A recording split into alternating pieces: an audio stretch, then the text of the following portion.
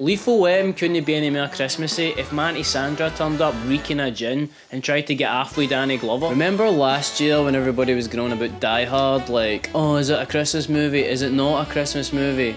Well, this year Die Hard's in the Christmas section in HMV, so I guess it's a Christmas movie. I think there's another classic cop movie from the 80s that people have overlooked that is also a Christmas movie.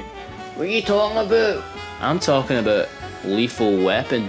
Talk shite, mate. You are a lethal weapon. Film starts off like this. Jingle bell, jingle bell, jingle with a Christmas song in the titles. And then there's this.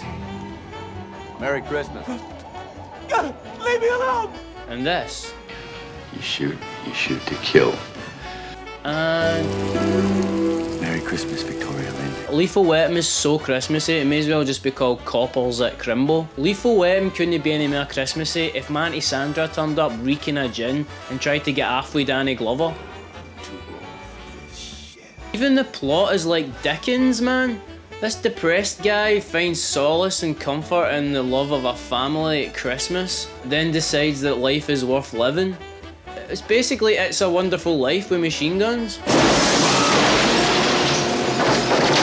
And the film ends the same way it started, with a Christmas song. What do you guys think? Let me know in the comments.